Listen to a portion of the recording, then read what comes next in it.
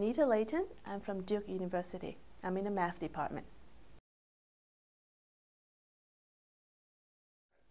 So using mathematical approaches in biological system would, for one, forces you to think about what you're talking about.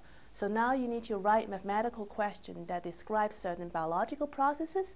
So A, you need to understand what they're doing, or at least what you think they're doing. And B, as you write down the equations, you need to think very carefully about what the assumptions are. So for example, in cell biology, the interactions of proteins have been frequently described using some very cute cartoon animation, which are very easy to visualize, very cute, very interesting, easy to use as teaching tool, but they don't always describe precisely what's going on. So to do that, you might want to use mathematics, because when you quantify things in a mathematical way, you can be more precise in what you're doing. You can make predictions that you can trust, and sometimes a model will predict things that you didn't expect in the first place. So another advantage, you have lots, but I'm only going to say two, okay? Another advantage is that there are things that are a lot easier and very often cheaper to do in silico using a model than to actually do it in wet lab. So for example, you want to know, so what happened if, or what the functions are of certain transporters in a cell, okay? So to do it using a model, what do? Well, you go and tweak certain parameters and run the simulation and see what happens. Sometimes crashes, but luckily, you get something that tells you something. If you actually want to do it in a real cell or in a real animal, well, what do? You have to administer certain drugs, or you have to breed some mutant that don't express those proteins. These approaches, real approaches, are number one, very expensive, and number two, they sometimes have side effects that you didn't expect, so they tend to be messy. So these are the, at least two advantages that I can talk about. So in my math biology work, a lot of it has to do with the kidney. So the kidney is a very complex and important organ. It does a lot of work for us. It secretes hormones, it gets rid of waste products, and it also maintains a balance of water and salt in your body. And that's very important because, so for example, if you take a mammal, a rat, for example, you don't give it water, okay, so it's water deprived. What the kidney would do is, through something called a urine concentrating mechanism, it will produce a urine that's very, very concentrated to try to maintain that balance in its body. Without that mechanism, you will not survive very long in a desert, for example. But even though it's so important, a lot of it, actually how it actually works is not understood, despite many, many years of work in modeling, theoretical work, and experimental work. Well, you may not realize that, because if you open the textbook, there is a whole page of urine concentrating mechanism based on something called a passive mechanism. Okay? That mechanism, passive mechanism, is taught. It is supposed to describe how a mammal produces concentrated urine. It is taught in textbook. It is taught to medical doctor. It is a very elegant and beautiful mechanism that I obviously don't have time to go into. But just a little problem, which is that it doesn't seem to work. It requires certain transport property of structure in the kidney that seem to be inconsistent with what people measure.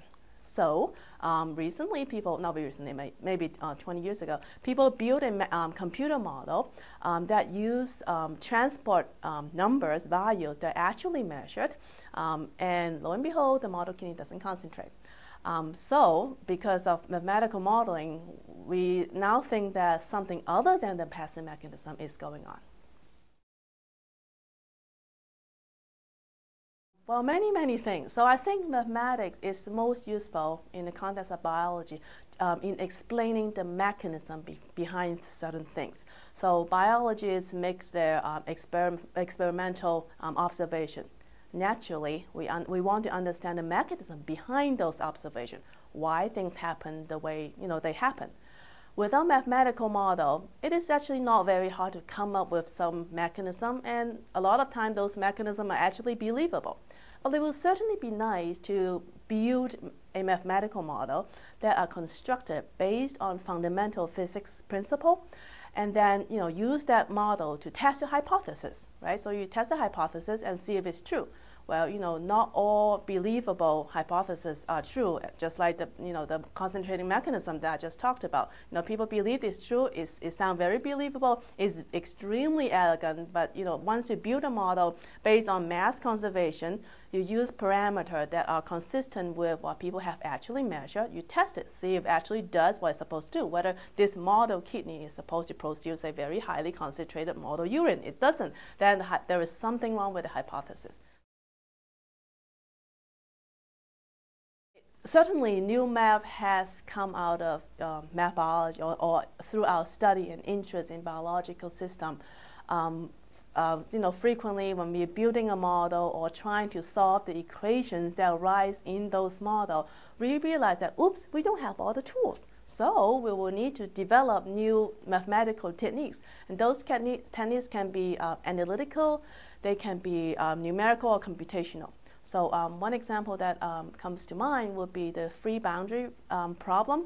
Basically, those problem concerns how you want to compute a solution of a system of partial differential equation in a certain domain where the boundary of the domain keeps changing. You don't know where the boundary is a priori. So why would you have those problems? Well, if you're interested in, for example, modeling tumor growth, for example, okay, the important problem, well, the tumor grow, right? So it's grow, its boundary is changing, and you don't really know how fast it's growing because it depends on what drug you feed to the patient or what the conditions are. Another example, wound healing. Okay, hopefully your wound is healing, so the boundary is shrinking, or motion of organism, for example. So because of interest in this biological problem, people have been studying or investing their time in free boundary problem, and there are new techniques that come out of this interest, such as the variational inequalities, or people have proved regularity theorem concerning this boundary in certain problems. So new math, good math.